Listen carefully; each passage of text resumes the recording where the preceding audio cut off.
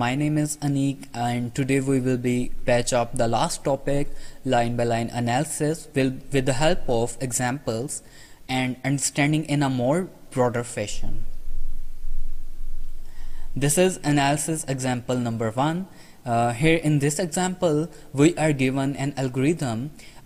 We are supposed to find out the running time of this piece of code. Okay, so we will be going to find out the running time using line by line analysis of the specific algorithm.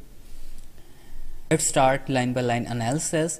So if we notice the first line, this is just an assignment statement and will be taking constant time, so it is running for only once.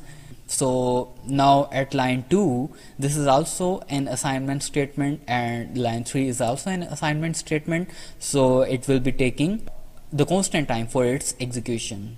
Okay, so now at line 4, this is a while loop, so this is going to run n times. Okay, from 0 to less than n, it means that it will going to run n times, so it will take n iterations to complete its execution. Now at line 5, it is an assignment statement, but it will be running n times because it is under the influence of this while loop. Same for line 6 and 7, these are also assignment statements and under the influence of while loop, so it will complete its execution after running n times. Now at line 8, this is also an assignment statement, so this will also take one constant time for its execution to complete. Okay, so this is the number of times each operation is going to run. Okay, so after summing up all these, we get the running time of this specific code, that is 4n plus 4. Okay, so let's move to another example, analysis example number 2. So here is another example of line by line analysis of algorithm topic. In this algorithm, we are again given an algorithm and we are supposed to find out the running time of this piece of code. Okay, so what will be the running time of this code section? Let's start by analyzing the first line, which is just simply the assignment statement. So it will be going to take just one constant time for its execution. Now at line 2, this is the while loop and will be running n minus 1 times. Why n minus 1 times?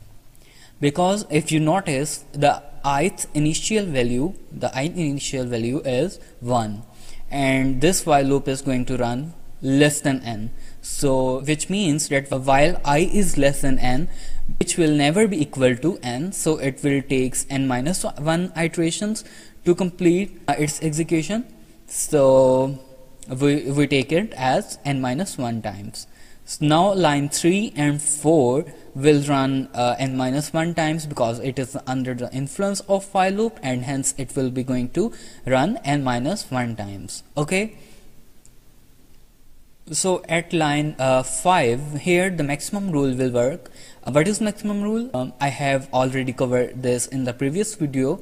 If you have not watched that video yet, then please watch that video before watching this part, because that video is worth to watch. In that video I have covered if-else loops, assignment statements, etc in more detailed and broader fashion, so that the understanding of this topic may be developed thoroughly.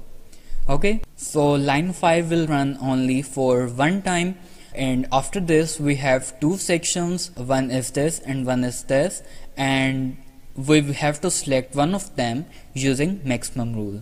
Okay, so here are two sections and we need to count the number of times operations executing in each of the sequences. So these two sections are the sequences of instructions, and we need to count the number of iterations executing in each of these sequences separately.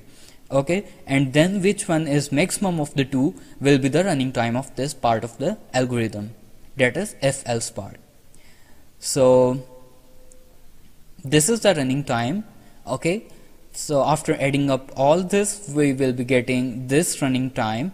So one is this, and 3n minus 1 is summing up after summing up these, and 1 is representing the if condition, which always will be executed.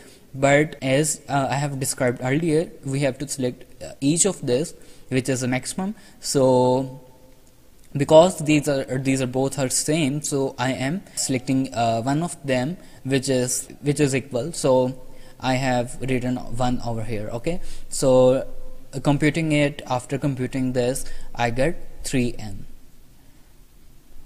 Need more examples? More examples are in the next video, which is more complex, and you will find it very helpful.